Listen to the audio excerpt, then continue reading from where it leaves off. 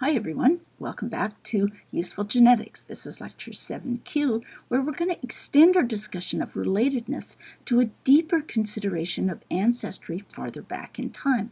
We'll think about what happens to the segments of DNA that we inherit from our ancestors. To what extent are they lost by chance or degraded by mutation?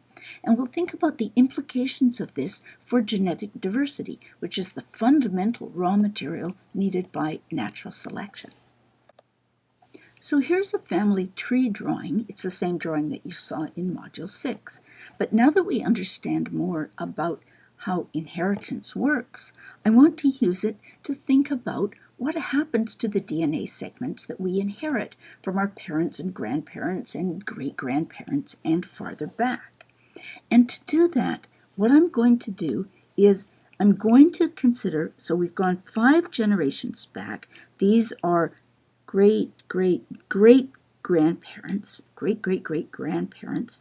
We have 32 of them, and what I've done is I've assigned each of them a different color so we can think about the segments of genome that we might have inherited from each of these ancestors. So there's two sort of extremes of outcome. One possibility is that we've still got, from our 32 great-great-great-grandparents, that we've got segments of DNA from all of them in all our chromosomes. They'd be quite short segments because we've got 32, but chromosomes are pretty big, so they'd still be millions of base pairs long. The alternative is that the segments are much bigger, but we only have segments from a subset of our ancestors. And the rest of them were just unlucky, and their segments didn't get passed on to us. In fact, it's this second option that's what actually happens. We have, in our genome, we have segments from some of our ancestors, but for many of our ancestors, we don't have segments at all. Another way to describe it is that all of these people, all of these great-great-great-grandparents, are true genealogical ancestors. They are the parents of the parents of the parents of your parents. They're real ancestors, but they're genealogical ancestors only. They're not, many of them are not genetic ancestors in that you no longer have in your genome any pieces of DNA that were inherited from them. So most of these haplotype segments get lost because of chance events in meiosis and mating.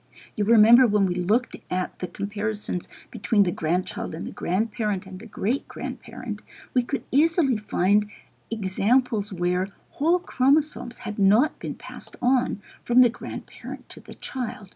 That was just one chromosome, but over more generations, more and more chromosomes will just by chance not be included in the gamete that became the next generation. The segments that do get passed on will gradually get shorter as other segments are lost, but they are replaced by new segments from other relatives. And this graph is an analysis of how quickly the segments are predicted to get shorter. And what you notice is that the chromosomal segments that we inherit from in the first few generations get shorter very quickly. So by the first 4 or 5 generations, the segments are only about 1/10 as long as a whole chromosome. But then the rate at which the segments get shorter slows down dramatically, so that by the time 100 generations have passed, very, very little is happening to those segments. And that's because once a segment gets very short, for instance, this little segment here, they're so short that they're very rarely interrupted by a crossover. So they become quite stable just by virtue of being sort of unimpressive, by being inconspicuous. For example, a segment that's only 100, that's this long, less than a megabase long, is going to get disrupted by a crossover less than once in every 100 generations. So that makes them very stable. Now, we can can think about it another way and ask, how quickly are ancestral segments lost from our genome, focusing on the segments that are lost. This is an analysis by Dr. Graham Coop of the probability of not inheriting any segments from an ancestor as you go back in time. So for parents, grandparents, great-grandparents, the odds are that at least one of our chromosomes is still going to have segments of their DNA. But by the time you get back to 7, 8, 9, and 10 generations back, the odds of not having any representation anywhere in the genome gets much, much higher. By the time we get back to about 15 generations, almost all of our ancestors at that time are not represented in our genome. We can do another calculation. This is for about 20 years ago, 20 generations ago, which would be about 500 years ago. At that time, if we do look at genealogical ancestors, we would have had about 1 million genealogical ancestors. But we've only got a few thousand genomic segments in our whole genome. So that tells us more than 99% of these ancestors didn't make it to become genetic ancestors. Now, this has implications for genome-wide association studies. What's being detected in these studies is ancient linkages between the SNP loci that the genome typing detects and the locus at which the genetic difference is affecting the genotype. Remember that in most cases, the genetic differences that are detected by the SNP typing are not the differences that are responsible for the differences in phenotype. They're just described as being associated because they are close together. So another word that we could use for association is linkage. The SNP locus and the phenotype locus that it's associated with are very closely linked in the genome. These are places where the SNP and the phenotype locus are so close together that they're very rarely disrupted by recombination. And individuals either inherit both the A, for instance, the A allele of the SNP locus and the high-risk allele at the phenotype locus, or they inherit the T allele at the SNP locus and the low-risk allele at the genotype locus. These positions are so close together that over a very long time they've very rarely been disrupted by recombination. That's why genome-wide association studies detect closely linked markers. They don't expand over long regions of the chromosome because those linkages have been disrupted by crossovers. Now, there's two exceptions to this story that I've told you about segments being lost, and they're the mitochondrial DNA and the Y chromosome DNA that have been traditionally used for ancestry studies. And that's because both of these markers are inherited intact through a specific lineage. So the mitochondrial DNA is passed down directly from mother to daughter without being broken up by recombination. At the same time, the Y chromosome, so this is mitochondrial DNA, at the same time,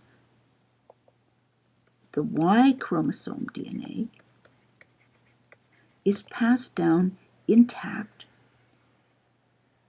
from father to son to son to son.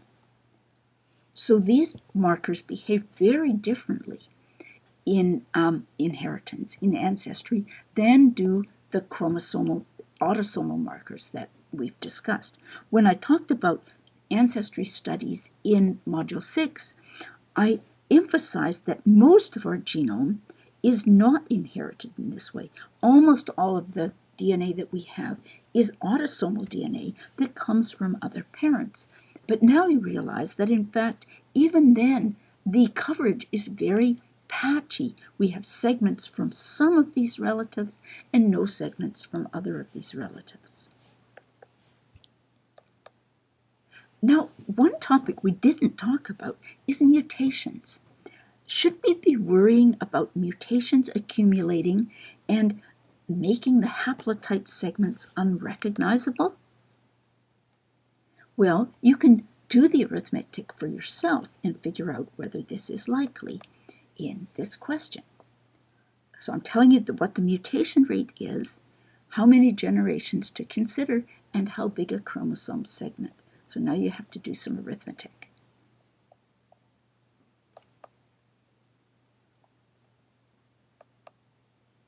And the answer is that there'll be less than one mutation in this 100 kb segment, 100,000 base pairs of DNA, over 400 generations.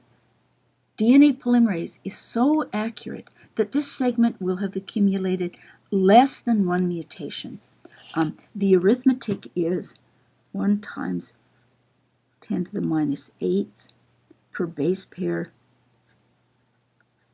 per generation times 400 generations times 10 to the 5th base pairs, and we cancel out the generations, we cancel out the base pairs, we get a value of 0.4. That's not very much.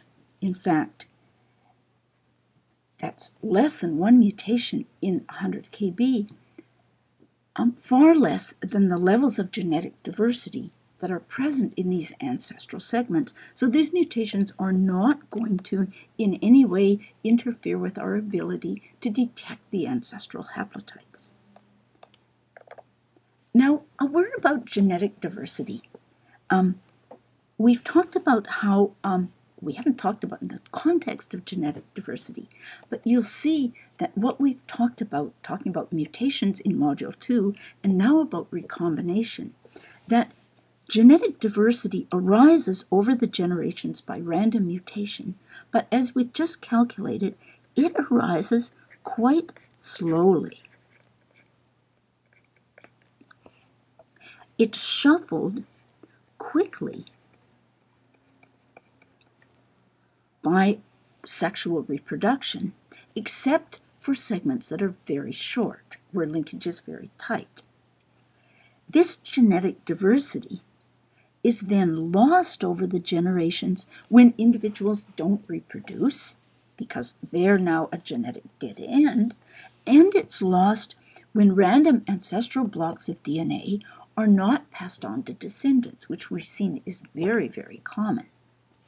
And the problem is worse when the population is small, and a particular area of concern in evolution and ecology is what are called genetic bottlenecks. These are times when what was a reasonably large population goes through a period where the population is very small. That's when the population is particularly vulnerable to losing genetic diversity. This is a major concern in conservation because many endangered populations come to have very small populations. And so even if the species is subsequently restored in numbers, it may have lost a lot of its genetic diversity because of the transient bottleneck that it went through when the population was small. Now, I'm going to end with a human example of a bottleneck. And this is a bottleneck that the ancestors of the Native Americans, what Canadians call the First Nations people who were in North and South America before the Europeans came, their ancestors went through a genetic bottleneck. You'll remember that North and South America were peopled by migration from Asia across the land bridge that existed across what is now the Bering Strait. This is because sea levels were lower. We know that this migration happened in part because of analysis of mitochondrial DNA, as I showed you in Module 6. Now, this was a relatively small population that passed through, and one way we know that is that various forms of genetic diversity were lost. In particular, the ABOB allele, the allele that gives blood type B, is not present in the native populations of North and South America. And that's thought to be because they went through a bottleneck, a small population, during that period of migration. So we've considered the phenomenon by which most of the segments of DNA that we inherit from our ancestors are lost by chance events in meiosis. Most of our ancestors don't have the privilege of contributing to our genomes. The segments that persist slowly get shorter by random recombination and very slowly accumulate random mutations. Now, most of the associations between SNPs and the phenotypes that we detect using genome-wide association studies are very old. They reflect events that happened many, many generations ago. And we talked a bit about genetic diversity, how it's being constantly lost and gained by genetic processes, but how losses are especially important when populations become small. Coming up next, we're going to go back to thinking about meiosis, and we're going to talk about what the sex chromosomes do in meiosis. I hope to see you there.